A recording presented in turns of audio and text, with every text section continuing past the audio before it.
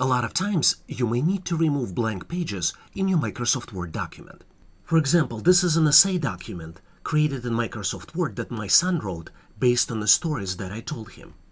As you can see, this document contains multiple blank pages at the end. There are 7 different scenarios that might be causing blank pages at the end of your Microsoft Word document, and we will look at all of them in this video one by one. The first and the most common scenario is extra characters on Microsoft Word page. You do not see these extra characters on the regular view.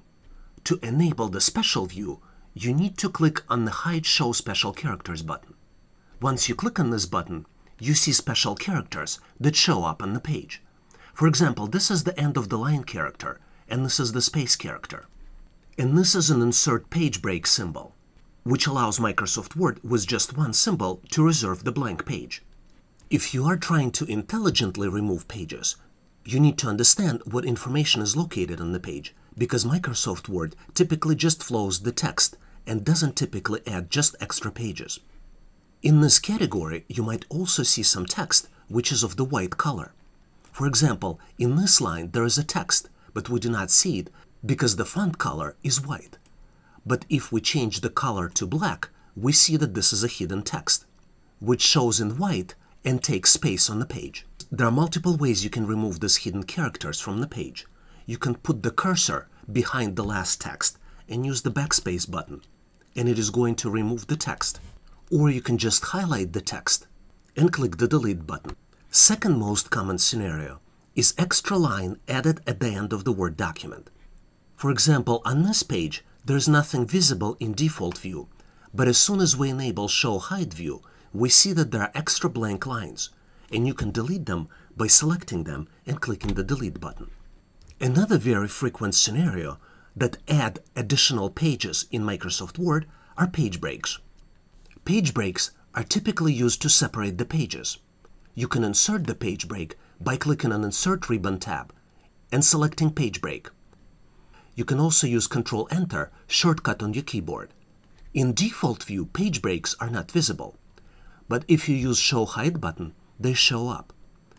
Page break is just one symbol, and if you delete it, it's an equivalent of deleting the blank page. To delete the page break, you select the page break or put the cursor behind it, and then use the delete or backspace button. Another very frequent scenario you might see in Microsoft Word document is floating text. And sometimes this floating text might also be hidden.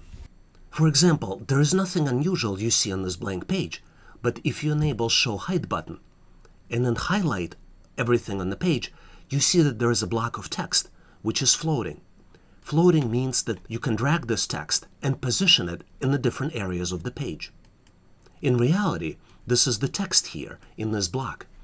This text by default has white font color, but we can highlight it by changing the font color.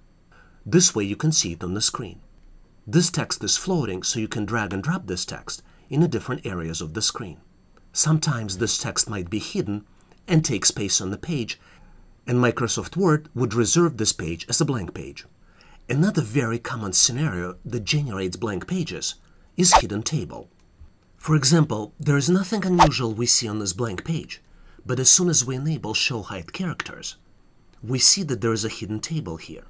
We can select the table by clicking on the tag in the upper left corner, and then we can enable borders to see that this is actually a table. To delete this table, you need to select the table, right mouse click on the table, and click Delete Table. Another very common scenario you might encounter is the white image. You might have heard about pixel techniques that advertising companies use to track users on the web pages. The way this technique works is by having something invisible on the page.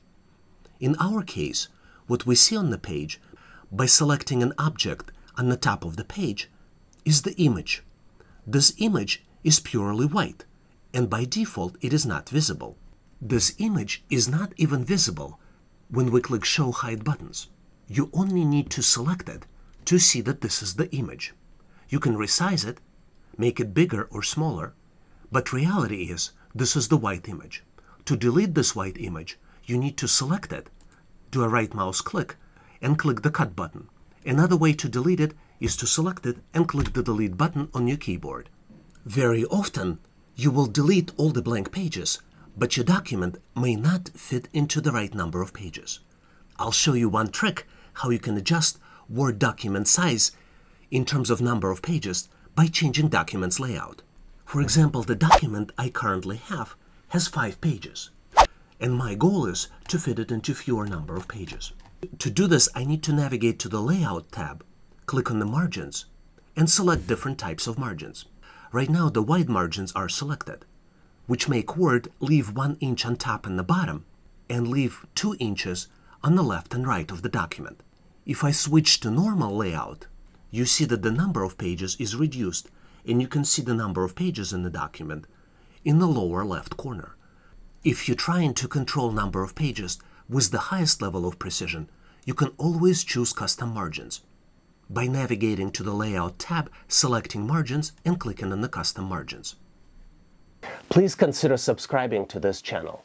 Skills that you learn here will be helpful for you now and also in the future. You also get opportunity to help other people by answering their questions and helping them solve their challenges. If you like the content, please give this video a big thumbs up. This tells us that you need more content like this. Thanks for watching, and I'll see you in my next video.